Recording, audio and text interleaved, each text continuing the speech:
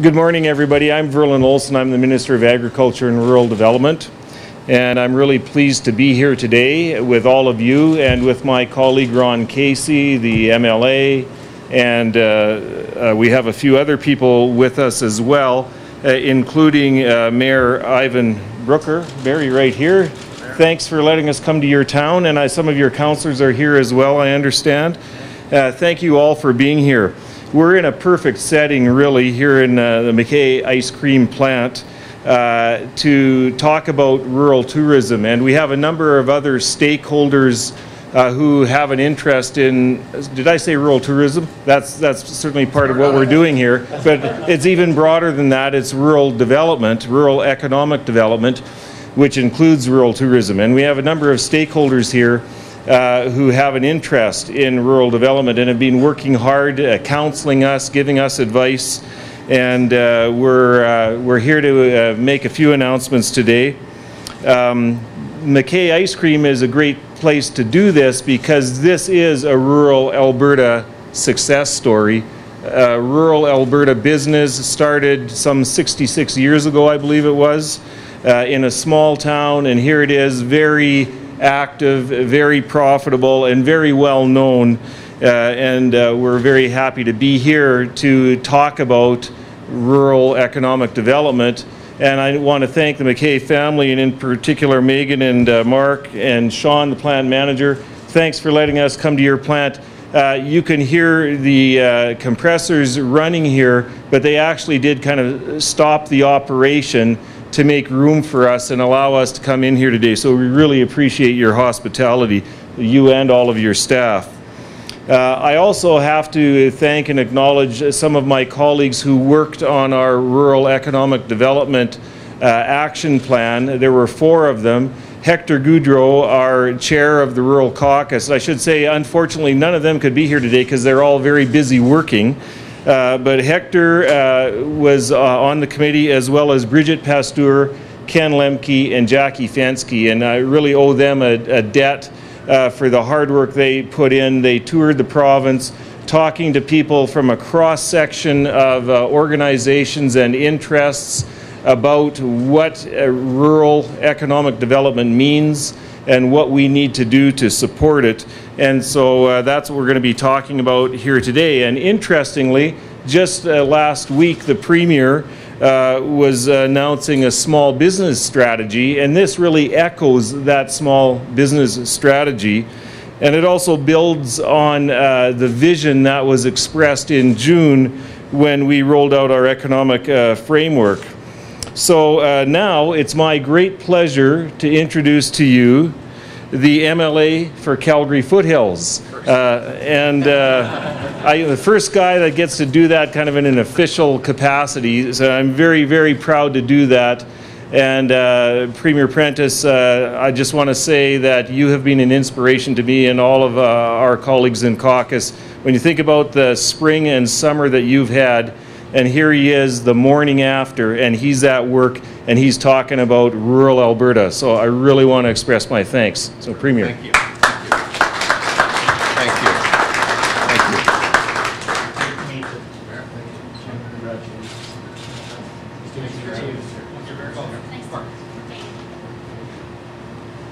Well, thank you very much, Verlin, and it's great to be here. And Mark and Megan, thank you very much. Karen and I have been here often before, although we've never been in the back part of the operation. We just saw the sort of inexhaustible supply of ice cream coming out on the front side. So thank you very much for having us here. Ladies and gentlemen, before I became the Premier, I worked a lot with rural industry and small business, agribusiness across the province. And so it's a pleasure to be here. And through our work together, it was always clear to me that rural industry, rural businesses play an indispensable role in our province's economy. You know the statistics, $77 billion of GDP. And another thing that was abundantly clear was the incredible business acumen and innovation that thrives within places such as McKay's, which represent Alberta's newest entrepreneurs. And so we're pleased to be here on that account, because our hosts here today are perfect examples of what I'm talking about. They are Alberta's new pioneers, and they look beyond their existing borders for markets. They also look outside the conventional in terms of their enterprises. And more than that, they look inside the communities in which they are grounded for their labor needs and for their strength and for their sense of purpose. And it's for that reason that these are all the values which we have in this province. I've spoken over this morning. I did a great deal of media this morning, and I spoke about the sense of hope and optimism that characterizes us as Albertans, and we find this across the province. We especially find it in rural Alberta, and we find it in businesses such as this. And so we're interested in fostering an environment that will enable these entrepreneurs to do the very best that they can and to be the best that we can at helping them. And so that's why I'm so pleased to be here along with Minister Olson. And I should say, Minister Olson has spoken about Hector Goodrow and the work that he did in terms of the economic action plan that we're speaking of. But I just want to commend the minister, who has been just an outstanding and outspoken representative for rural Alberta, for the agricultural community, for all of the areas of responsibility that he has as our Minister of Agriculture. And so just join with me in saying thank you to Minister Olson.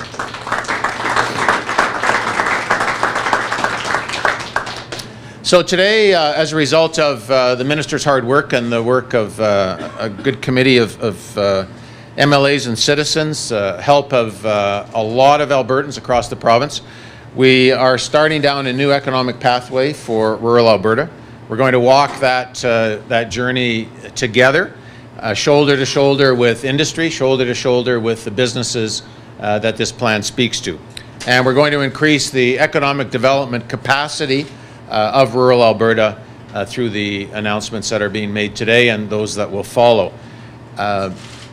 Serving firstly to increase the capacity, the existing capacity of programs that we have, to make sure that the existing programs better serve the needs of rural Alberta. And secondly, creating new opportunities for rural Albertans to succeed with new initiatives. And one of the things that I like most about this plan is that this plan was developed by Minister Olson, Mr. Goodrow, together with rural Albertans. It was developed in a series of lengthy meetings and consultations and collaborations across the province. The MLA Task Force on Rural Economic Development brought together people from the business community, municipal leaders, people from the post-secondary communities as well, and many, many people from across rural Alberta. And these, of course, are the people that know best. I have an adage that I've relied on in my time in public life, which is that you don't get excellence in public policy unless you talk to people. And so this policy was based on talking to people, and that's one of the reasons that I know it's going to succeed. So when I refer to the Rural Economic Development Action Plan, I'm talking about it as our plan developed collaboratively, and one that rural Albertans from across the province have had direct input on, and one that they're going to work together in the implementation of. Now, I'm not going to itemize all of the actions in the plan. There are copies for you to pick up, and it's also posted online, and I would encourage everyone to take the time to read it. There are copies certainly that are available here. But as you do, you'll see that the action plan, the intent is to build on rural Alberta's success in 5 key areas, and I'll just elaborate those. Firstly, developing industry and business in rural Alberta. Secondly, improving access to capital. Improving access to capital for rural entrepreneurs and businesses. We're going to speak about that specifically this morning. Thirdly, labor needs. An importance of attracting and retaining the workers that are needed, empowering entrepreneurs who are already there, making sure that we have the labor capacity to expand the business basis in rural Alberta. Fourthly, infrastructure. Boosting the capacity of Alberta's rural business infrastructure, and there'll be more said about that in the days ahead. And fifthly, the importance of collaboration, the importance of working together, not just as businesses, but as government, as regional governments working together across boundaries to collaborate to make sure that we get the results that we need. So I'm proud to say that we are putting this plan in place, effective today, effective immediately. Now, one of the first steps forward, Minister Olson will speak to this. Our very first action helps family farms, small feedlots, and new and young farmers and families who are members of the feeder associations. We are changing the feeder association guarantee regulation so that producers can access more competitive financing, allowing for greater flexibility in purchasing cattle for feeder operations, which will allow them to take advantage of the high and strong prices that we have in the feeder cattle markets. And without this kind of alternative financing and the availability of it, many of the operations in this province, family farms, small feedlot operations, would be running at half capacity through a time of robust prices. And so we're going to make these changes effective immediately, and this will allow producers to be able to finance as many animals as they normally do and to increase that capacity to take advantage of strong market circumstances. The second announcement that we're going to make today is the doubling of funding for the Agricultural Opportunity Fund. This is a $3.5 million program. It's funded under the endowment, the Agricultural and Food Innovation Endowment, to support sustainability in agricultural industries through applied research. And so these are just the first of many positive actions at a grassroots level that are going to come to fruition as a result of this action plan that Minister Olson has created and will be executing. Now, I want to be clear in closing, Alberta is a great place to do business, but we need to make sure that we are always carrying forward to make it even better, and so that we have the best climate in North America for small business. And that applies to the businesses that are grounded in rural Alberta and which are fundamentally the strength of our rural economy. And so by unveiling this plan today, together with the new small business strategy that we announced last week, we are putting the pieces in place that will save small business time, that will give them better access to government services, business advice, and in particular government information, and will also provide them on an ongoing basis with a stronger voice in government. And so this will empower rural Alberta, will empower Alberta's grassroots. And what we're trying to do is to recognize the unique nature of every region of the province and emphasizing the importance of collaboration, of all of us working together to build the rural economic base of this province. We'll be engaged in the sharing of knowledge with one another. And what we're going to do is to bring together businesses, post-secondary institutions, nonprofit organizations, and all sectors so that we are walking together in the same pathway. And knowing that we can do that, just imagine what we can achieve. And so it's a pleasure to be here today with some of rural Alberta's new pioneers. They know what's possible. They know what can be achieved if we focus on removing the barriers that currently slow down entrepreneurs in this province. And what our government intends to do is to give those entrepreneurs the tools to move forward, and then we intend to get the heck out of the way so that business can succeed and prosper in this province, which is the best place in North America to do business. So thank you very much, Minister Olson. I'll turn the podium back to you. Thank you.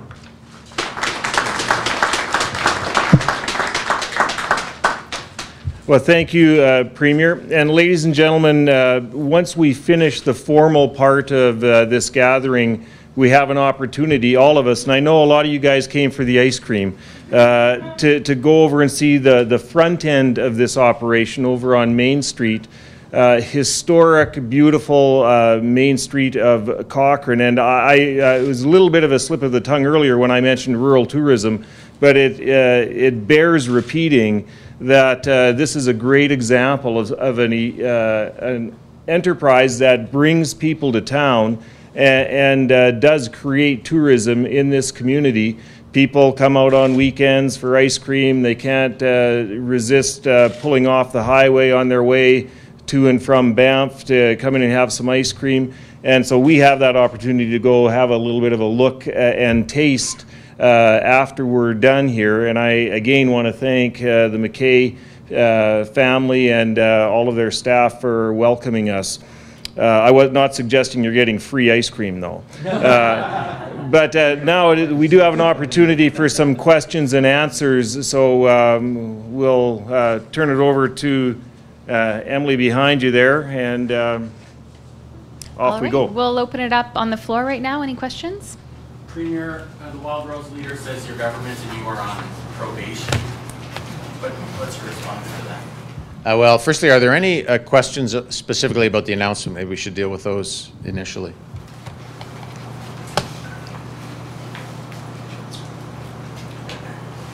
We must have done a good job. I think we've done a good job explaining it.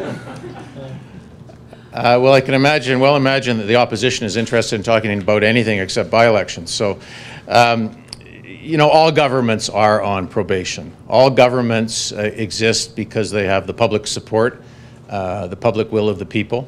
That's part of my philosophy to government, and I expect every day that I am the Premier, I'll work hard to continue to earn the trust and the respect of the people who have voted for me and the people that comprise the citizens of the province. So, you know, in that sense, that's the philosophy that I bring to government, and it'll be the philosophy I continue to bring to government. What I heard on the doorsteps over the course of the last, you know, more than a month, and I should say in that time I knocked on close to 6,000 doors in this province. I had an opportunity to talk to many, many Albertans across these 4 constituencies. What I heard is that they want Alberta under new management. They're pleased with the progress that they've seen. They want a government and a premier and ministers that are decisive, that are moving the province forward. They want common sense. They want decency. They want hope, and they want optimism. And that's exactly what myself and Minister Olson and other representatives of the government intend to bring to this province. Premier, do you feel that your election last night and your colleagues last night, does it give your government a new mandate, do you feel, or a new legitimacy to your government? Well, these were 4 specific by-elections, as I've said before, but, you know, they certainly over the course of the past many weeks, I have spoken to a lot of Albertans on the doorstep. And you know I'm a passionate door knocker. I'm somebody that knocks on the doors of my constituents even between elections to hear what they're thinking.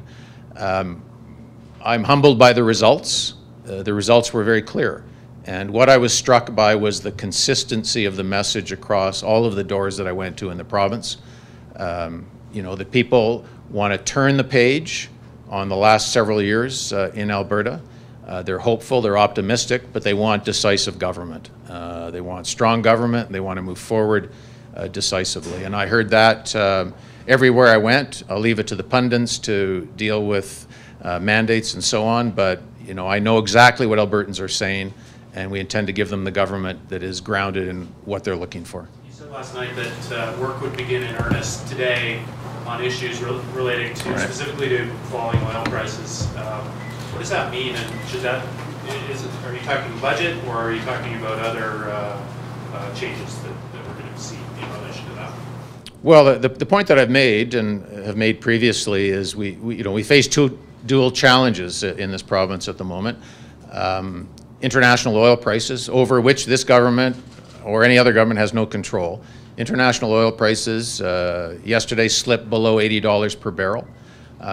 For Brent prices, the prices that we recover for Alberta are even lower than that. And so this has a consequence in terms of Alberta's finances. It's going to demand prudence, it's going to demand caution, and it's going to demand discipline in terms of how the government is administered. At the same time, we face the challenges of population growth that no one else in North America is experiencing at the rate that we are, with the demands for schools for our children, senior citizen homes for our parents and our grandparents, the need to get the healthcare system working the way that it should.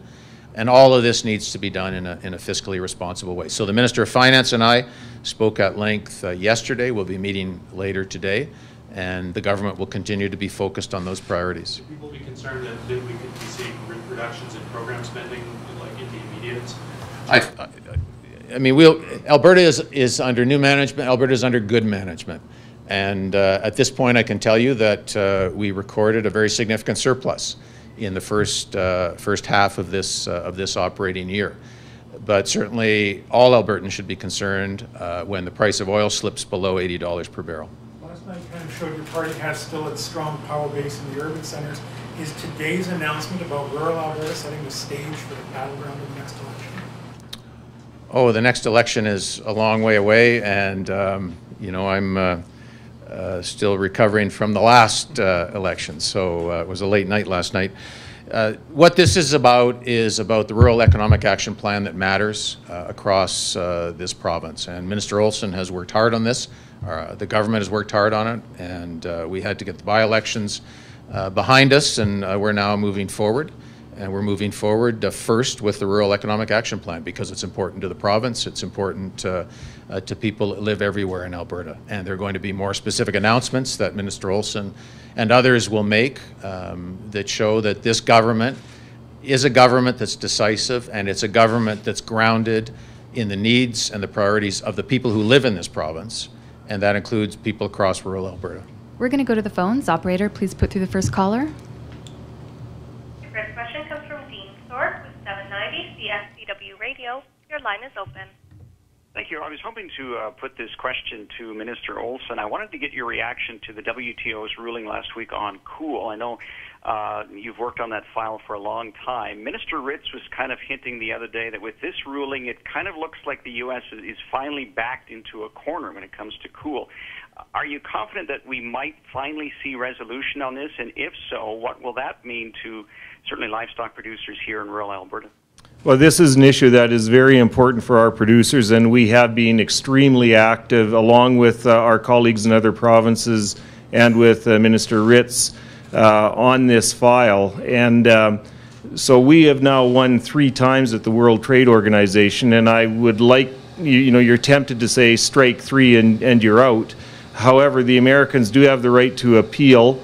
I would not say that I am confident that the Americans will not appeal and continue the fight. There is a political context to all of this too, because the midterm elections are coming up in the States, and I think it probably would be naive to think that we're going to get any kind of a resolution on this until after the midterm elections. And then it's our hope that there will be some new thinking come into play where they will look at resolving the issue rather than continuing down this track. If necessary, I know Minister Ritz, I've had many conversations with him, and I know my other provincial ministerial colleagues all agree that if necessary, we will and we should retaliate. It's not something we want to see happen. We would much prefer to have this negotiated with the Americans, but it's really going to be up to them as to whether or not they're prepared to take another look at this rule, which has now been found by the World Trade Organization 3 times to be an unfair protectionist measure. We're going to take one more from the phone and then one more from the floor. We'll go back to the phone. Operator, please put through the next caller. The next question is from Dean Bennett with the Canadian Press. Your line is open. Oh, thank you. Good morning, Premier. Can you, last week there were reports that Education Minister Dirks effectively sort of jumped the queue by ordering up modulars for the William Reed School in his riding. Have you had a chance to look into that and to confirm it one way or the other? And if so, what, if anything, will you be doing about it? Well, I'll meet with Minister Dirks and discuss that. You know, clearly we've not had time in the last day or so. I'll be seeing him later today, and Dean, I'm happy to have a further discussion about it, but he and I will have a discussion. I know that you know, these portables are necessary. This is a school that you know, faced really difficult circumstances over the last couple of years and has been out of commission. And so the education of these children is extremely important, and you know, I'm not surprised that the minister's been passionate about that.